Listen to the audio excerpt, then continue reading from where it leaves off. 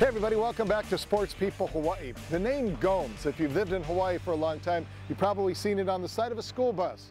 Well, the school buses are no longer running, but Bryan Gomes, well, he is charging hard and continuing to live up to the legacy that the Gomes family established long ago of giving to both community and neighborhood. This segment of Sports People Hawaii is brought to you by 7-Eleven Hawaii, your neighborhood store.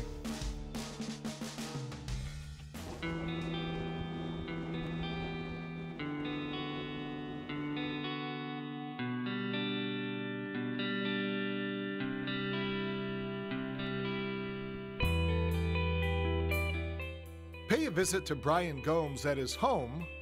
This car my dad and I built back in 1993, 94. And this is the first car that my dad and I rebuilt. I don't have kids, but this is my baby. Or at his shop. Check everything. The ham joints all look good on the 4-link. Yeah, they're not old. They're not old. Chocolate tape are good. And there's a pretty good chance you're going to find him working on his cars.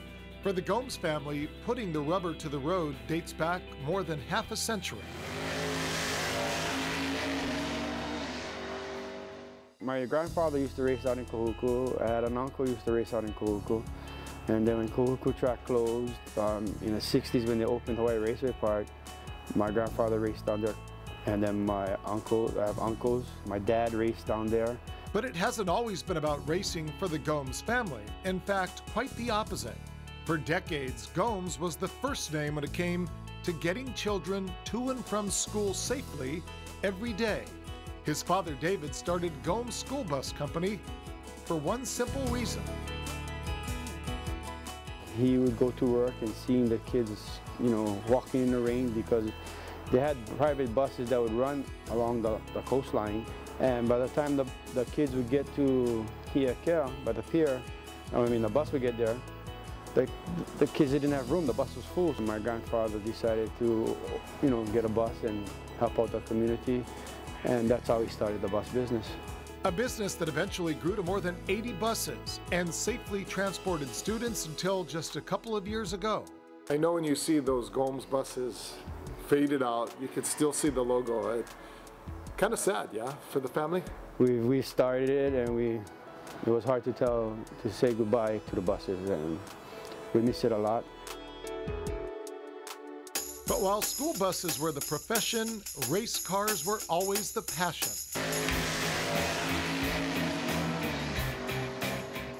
Yeah, that's my race car.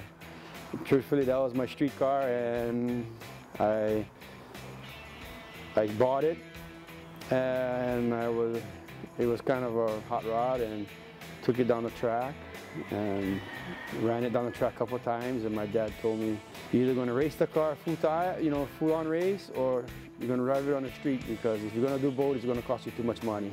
Thanks again, ladies and gentlemen, for joining us tonight at the Maui Raceway Park, home of the Vallejo Tavern Association. Recently, Gomes spent a good chunk of money shipping his car to Maui, where he put the pedal to the metal at the Raceway Park there and came out number one.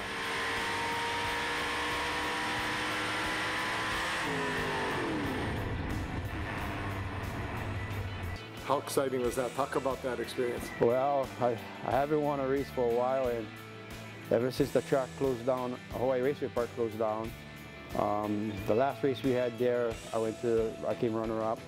From that time to now, that was, I don't know, many years, but I finally won a race in Maui, and that was a very exciting thing for me. Bryan's victory even recognized by Governor David Ige, who commended Gomes for his lifelong commitment to racing in a safe and legal manner. Shows that we're doing the right thing. We're racing out on the correct place, not on the streets.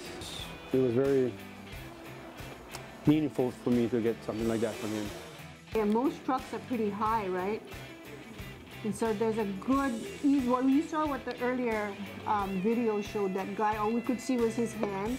Something else Gomes takes great pride in, his mom Lee, teaching drivers education, continuing the family tradition of keeping drivers educated and safe, and ensuring community always comes first.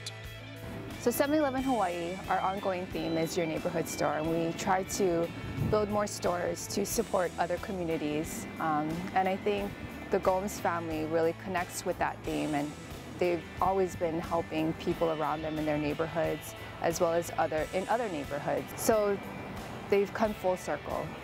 Being a staple of the Kahalu area, their business and everything that they've done a lot to help the community as a whole.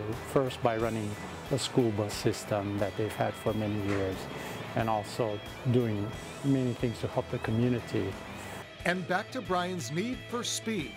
He has two dreams. First, to see a raceway return here to Oahu. And second, to one day race with the big boys on the mainland. I would like to go in Las Vegas. Las Vegas is a nice track. What would it mean to you to be able to race?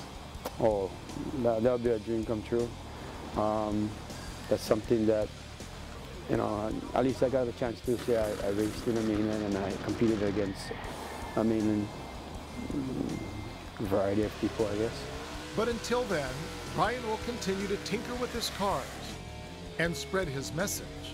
My message to them is learn to do it the correct way and the safe way. And there's no price for safety, because once something happens, there's not a second chance you can turn the thing around. Yeah? And when you do it the right way and put yourself in the seat of a car and win, well, Gomes says, no feeling any better. It's a rush. I mean, I like it because I like going fast, and the G-force it pulls you, it pulls on the seat. When you're in the seat, it pulls you back. So hard to explain.